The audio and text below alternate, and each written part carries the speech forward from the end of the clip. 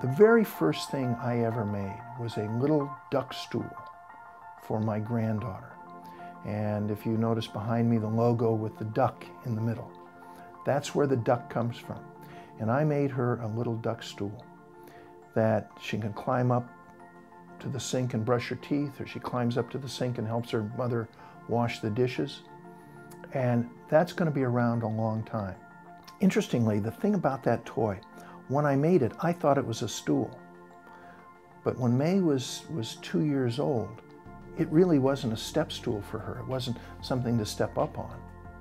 It was a little bench for a store where she would sell things to her mother, or she would sit at it and read, but it really wasn't to step up to the sink. Most children will gravitate toward a toy that allows them to use their imagination rather than something that's bright and glittery and made from plastic or imported or something like that. And that's what we've endeavored to do. We actually have two slogans. The first is made for this generation and the next. And that really emphasizes the durability of our product. It's designed not just for May, my granddaughter, when I gave her the step stool, but if another brother or sister comes along, it's for them. And it'll go in the attic. And when May has children, it'll be there for her kids because it's going to last. It's not something that's going to fall apart. It's durable. The other thing, made for this generation and the next, this connection, it's always going to be there. It's that connection. When I gave it to her, it became a connection between her and me.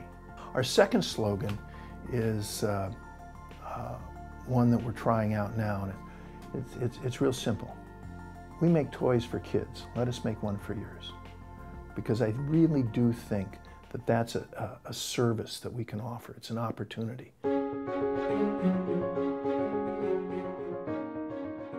We've got a duck stool, and we've got a train, and we've got a children's foot on the floor scooter, a little horse that we call Magic, and we have a whimsical scooter that's a rocker. We're getting ready to come out with a little Notre Dame rocker with the leprechaun. We developed several things. Like one of the things is the lovely Notre Dame, and we developed some iconic things for Notre Dame and took them over there, and they bought them and put them in the bookstore. Then we developed the little children's puzzle that says Notre Dame and Go Irish, and those were all as well in the bookstore. And then along came the leprechaun puzzle, and now we have the Play Like a Champion puzzle that comes apart, made out of sublimated material. And so that's how that whole thing grew. And now we're making the large Notre Dame interlocking ND wall hangings. So there's really no end to what you can do if you're a little creative. So my train car here, you can ride on it. The top comes off, and you can store a treasure in it. You know, the blocks, the little figures that maybe you have that you play with. But it's not just a train engine. It becomes much, much more when the child gets it. It becomes theirs, and they make it something. Now, it'll always be a train engine to an adult, but to a kid, who knows what it can be.